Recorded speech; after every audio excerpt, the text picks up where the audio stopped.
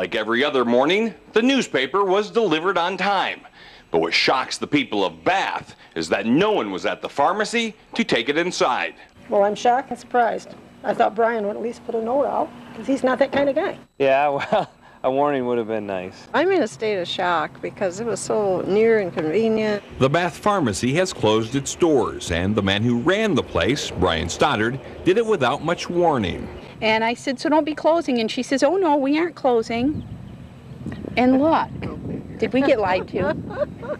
Did I get lied to? Now, some folks are worried about their meds. They showed up today to pick up pills and were greeted not by Brian, but by a note that said, go to Rite Aid in Hazlitt or East Lansing.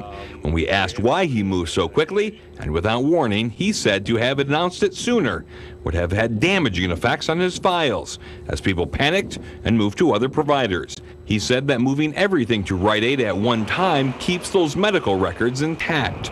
He also tells us that he spent long hours on Monday calling customers to let them know they would have to pick up their prescriptions quickly or head over to Rite Aid instead. It seems not everyone got the message. In Bath, Bill Albin, ABC3 News.